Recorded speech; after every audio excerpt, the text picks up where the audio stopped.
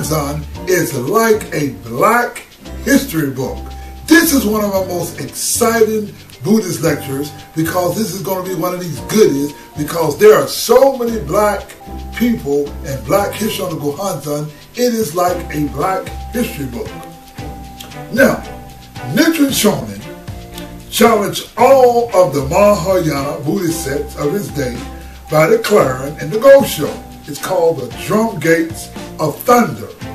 He writes, as no sutra surpasses the lotus, it is the one and only Mahayana Sutra. See, in Buddhism, only the Lotus Sutra is Mahayana Buddhism. In the Gosho, on attaining Buddhahood, it reads, quote, nevertheless, even though you chant and believe in Myoho Renge Kyo, if you think the law is outside yourself, you are embracing not the mystic law, but an inferior teachings. Inferior teaching means those other than the Lotus Sutra, which are all expedient and provisional. Nichiren makes it clear that even though you chant and believe in Myoho Renge Kyo, if you think the law is outside of yourself, you are embracing not the mystic law, but an inferior teachings. Inferior teachings means those other than the Lotus Sutra.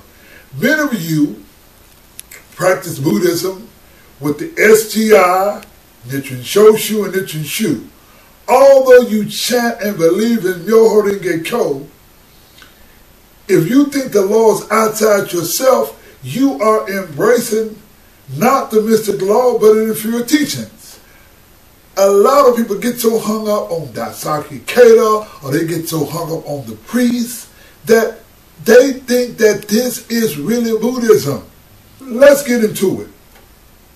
Now, there are two ways to look at the Gohonzon. Now, for those of you who don't know anything about Buddhism or Nichiren Buddhism, we have a scroll that we chant to, and let's show it to you. The scroll is called a Gohonzon. This Gohonzon is our object of worship, and we chant Nam-mu Myoho Renge Kyo to the scroll called the Gohonzon.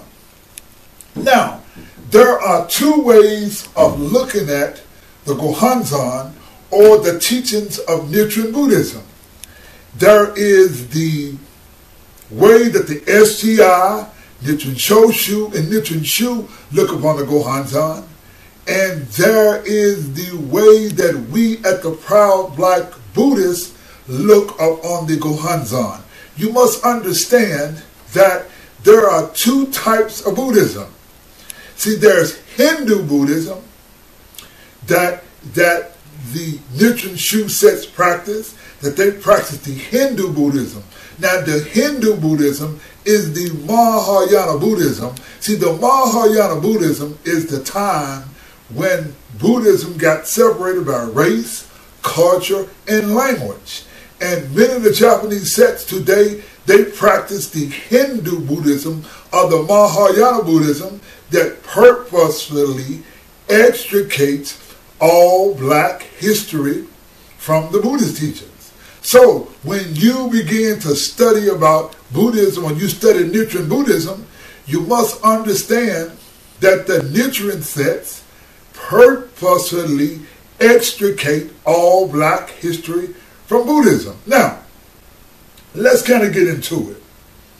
Let me give you an example. All humans, based on science, comes from a single Black mother in Africa. It doesn't matter who you are.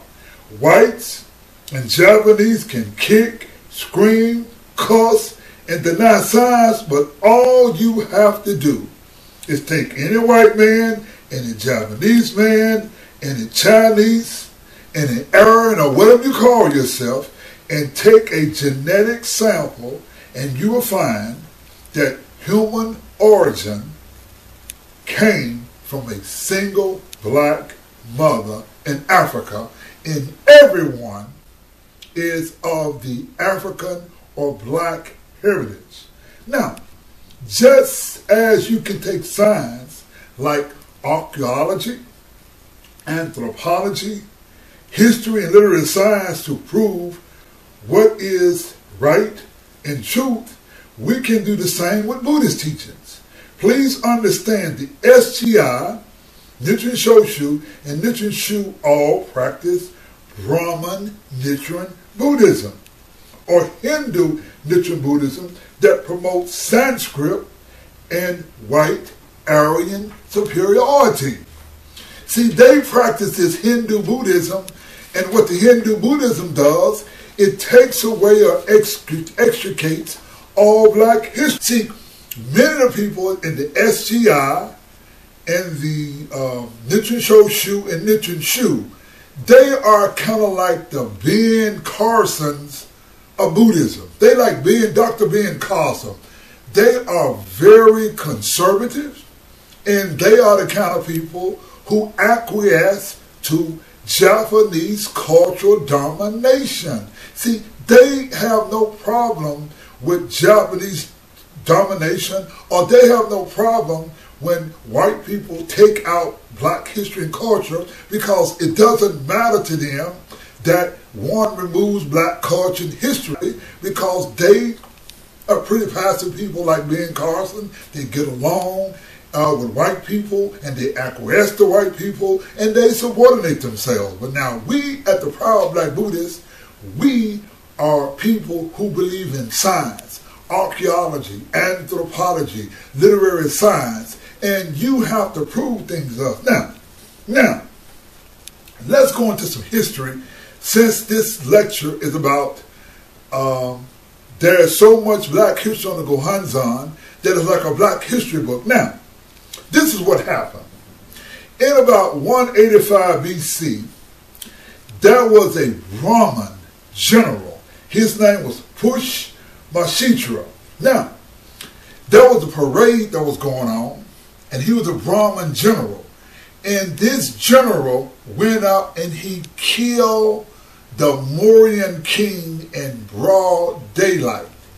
Right in broad daylight, he's a Brahmin, and he killed him. So when he's a general, and when he killed the king, he became the king himself. And when Pushmashitra became the king in India, he was a Brahmin, and the Brahmins hated the Buddhists, because Brahmins and Buddhists, they have been going through fights since time. And so what he did was he got rid of all of the Buddhists by putting a bounty on the heads of Buddhists. And what happened was the religion of Buddhism changed when the Brahmin king, Pushmashitra, killed the Mauryan king. That was the last of the black Buddhist kings. Now, the Brahmins hated the Buddhists, and they sentenced the Buddhists to a fate worse than death or slavery in America. They created what is called a chandala, or an untouchable. Whenever your shadow even crosses, you cannot even walk on the shadow of a chandala. They don't even want to see a chandala to look. If you having some food and you eat it, and a chandala look at your food, you can't even eat it. They treated these people worse than you would treat an animal. Now, this was a chandala. Now, when you go to the SGI website, you will find that the SGI website loves Sanskrit so much that you will be thinking they're getting an orgasm on Sanskrit. It's Sanskrit. Oh, it's so beautiful.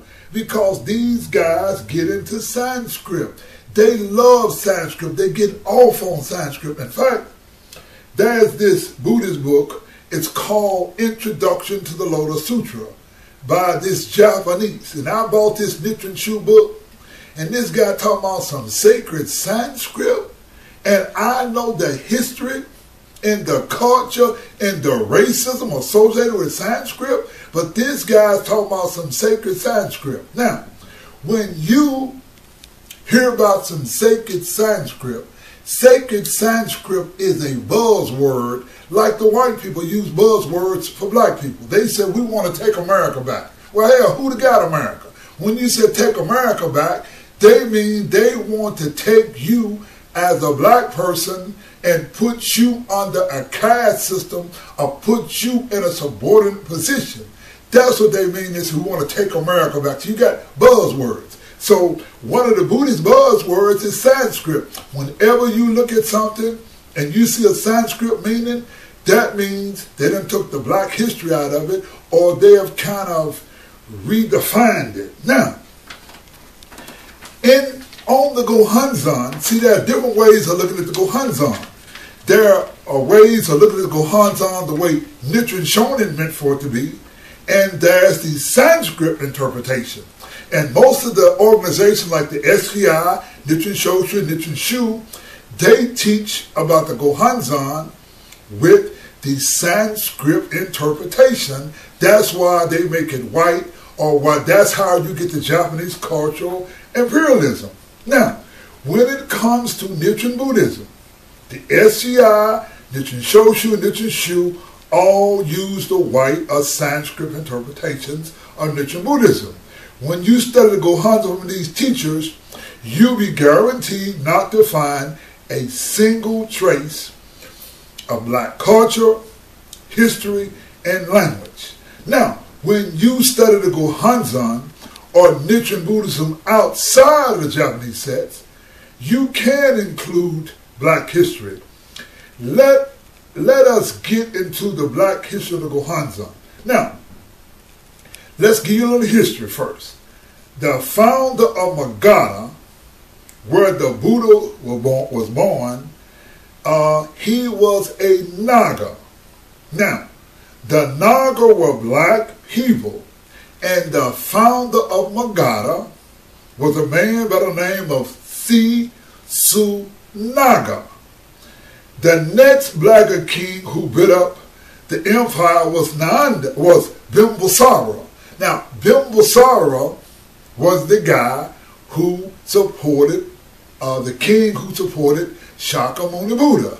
And then his son, that was Ajatasattu, who had actually killed his father. But they were all black. His cousin Devadatta was black because they all were Nagas.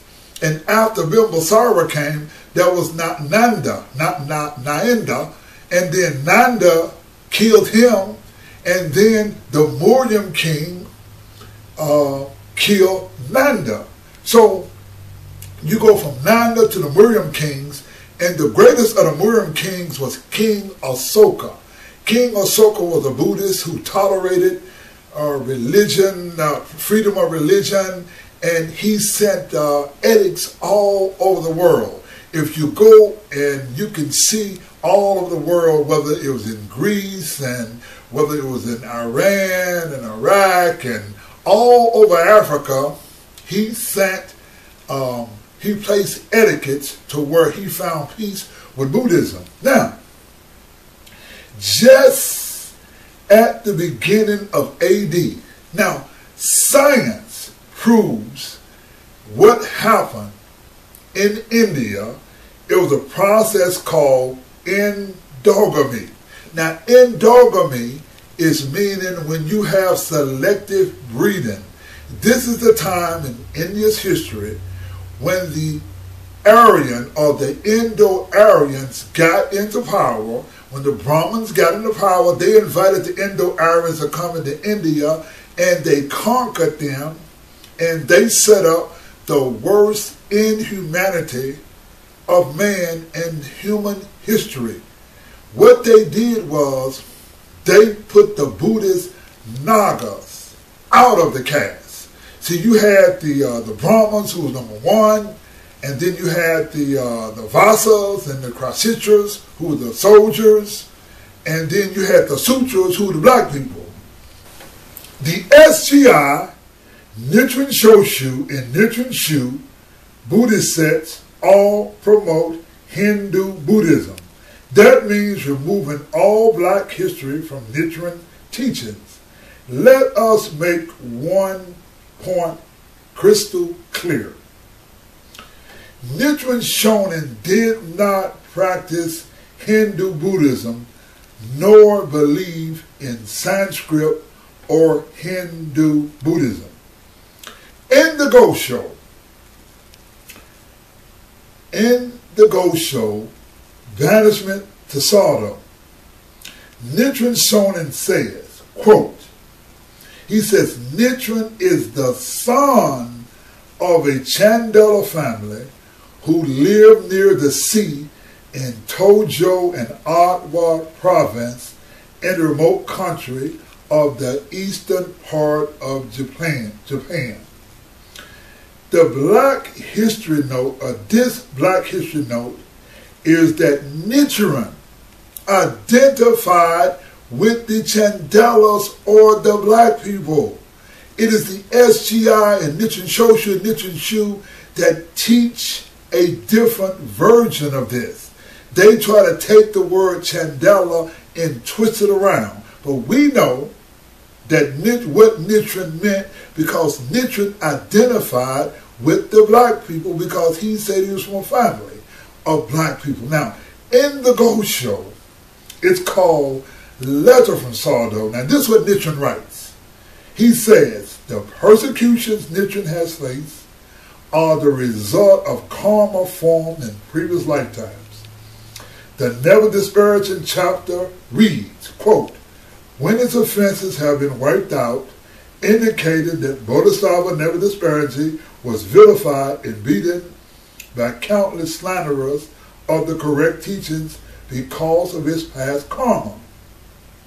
How much more true is of Nichiren, who in this life was born poor and lowly to a Chandela family. In my heart, I cherish some faith in the Lotus Sutra, but my body is outwardly human. It's fundamentally that of an animal. It was conceived of two fluids, one white, one red, of a father and mother who subsisted on fish and fowl. My spirit dwells in my body as the moon is reflected in muddy water or as gold is wrapped in a filthy bag. Since my heart believes in the Lotus Sutra, I do not fear even Brahma and Chakra. But my body is still that of an animal, with such disparity between my body and my mind, no wonder the foolish despise me. Without doubt, when compared to my body, my mind shines like the moon or like gold. Who knows what slander I may have committed in the past. Nichiren says, in the Gosho, on his writing, he was born.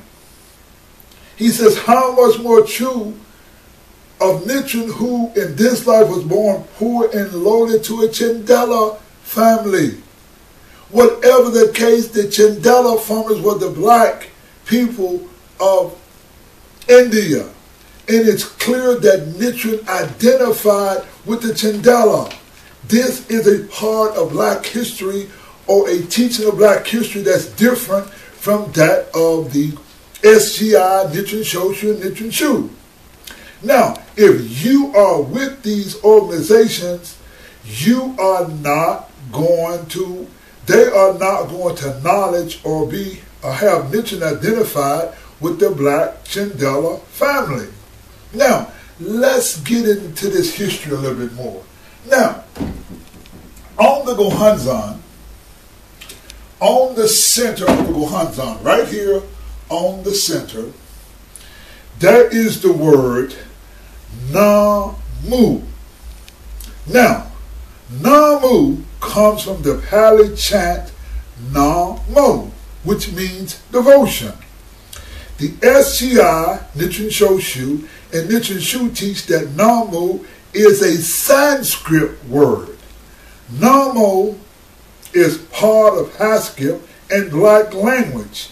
Myoho Renge Kyo is translated from Praskil, the black language, and not Sanskrit, the Aryan language.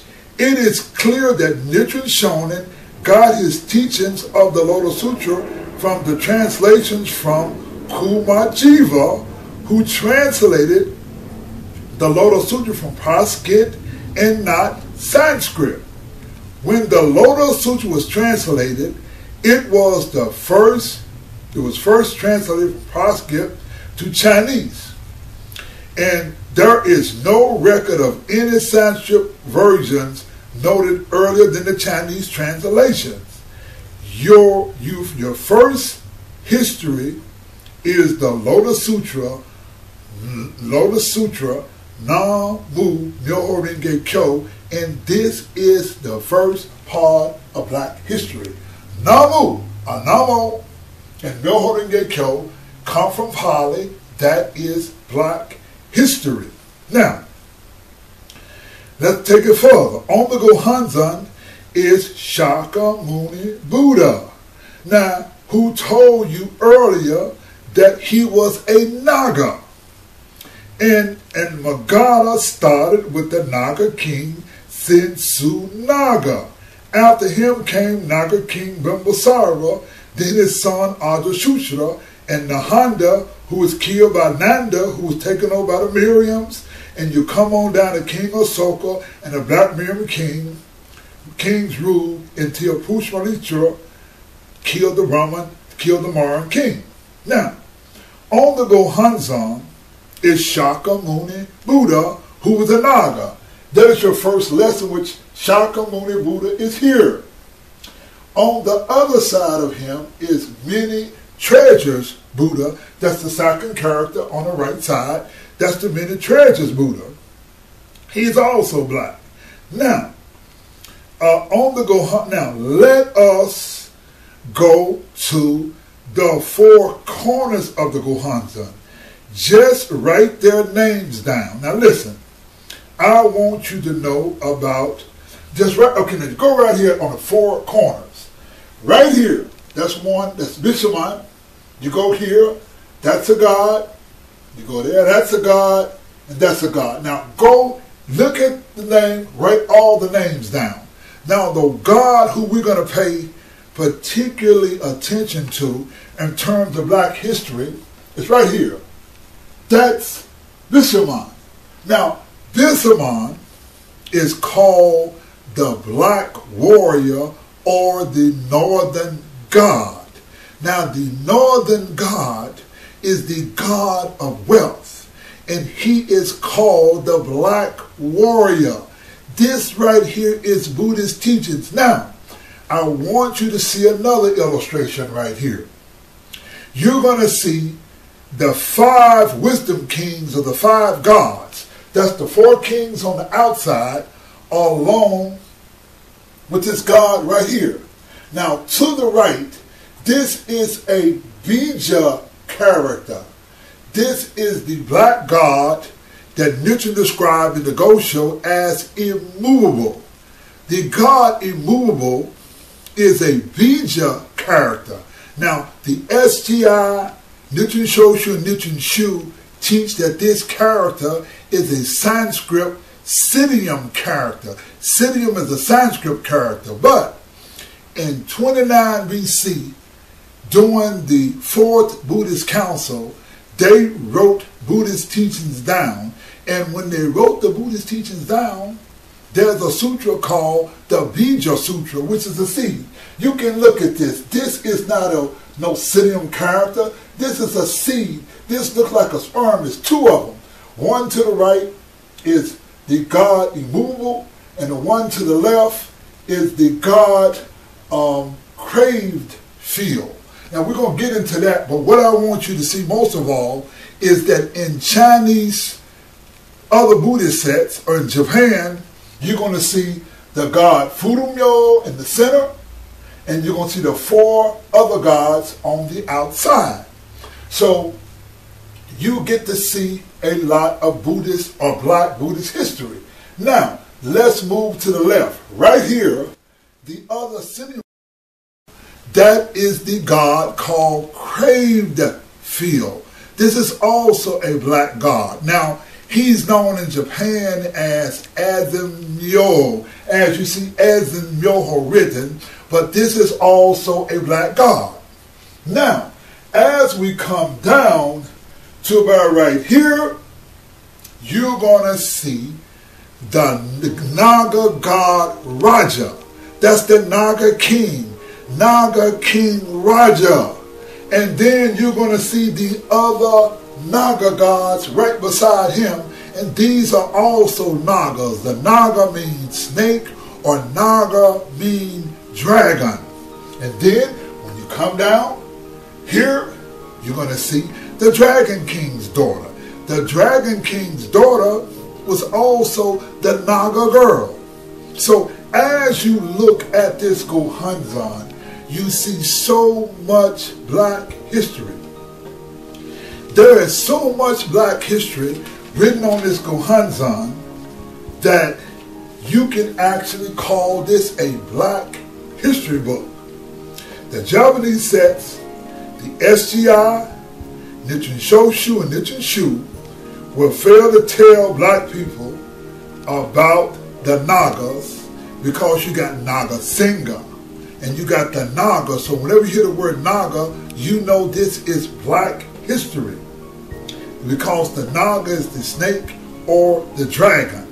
Also in black history, when you read about Nichiren Buddhism, you read about they were challenged by the Mongols. When you look at the Mongols were also black people. There is so much black history on the Gohonzon that you can write a black history book. Them suckers called Sanskrit sacred. We call Sanskrit racist. Shakyamuni did not speak it, and tell them suckers they can keep it. Them suckers called Sanskrit sacred. We call Sanskrit racist. Them suckers hold in Sanskrit. They are on our racist trip. The Buddha Shakyamuni did not speak it. Tell them suckers they can keep it. Them suckers on our racist trip. Them suckers hold in Sanskrit. Sanskrit is the language of the Aryan nation. They don't believe in integration. It's just a rather to explain